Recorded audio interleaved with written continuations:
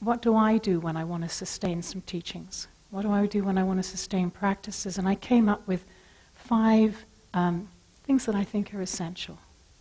And the first is intention. Because intention orients us to living a life that matters.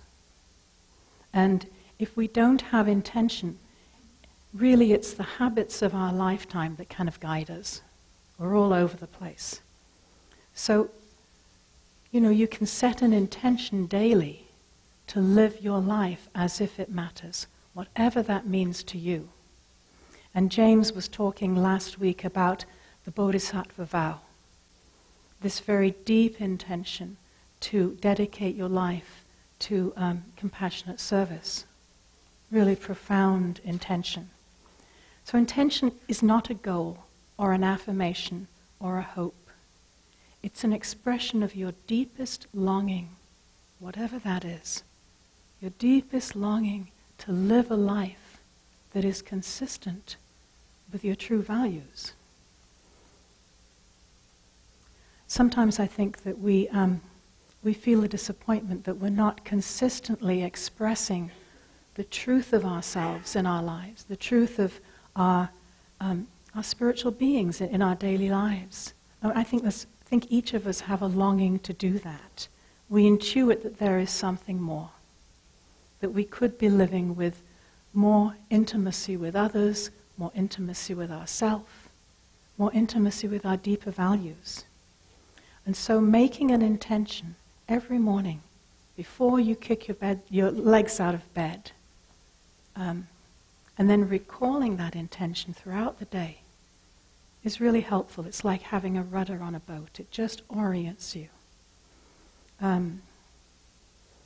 Every morning before I get out of bed, I make a vow.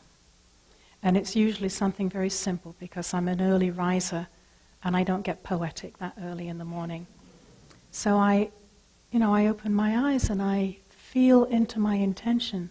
And it's often something like, may I be a benefit to all the beings that I encounter today.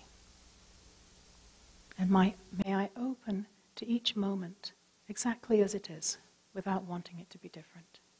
Something like that. And I was inspired to start making this daily vow when I heard that His Holiness the Dalai Lama has a daily vow that is much more poetic than mine. He says, "For as long as the earth and sky persists, may I assist all living beings." Beautiful, right? For as long as the earth and sky persists, may I assist all living beings. And Vinnie Ferraro, who was here earlier, he says that he and his wife make a vow every day when they wake up.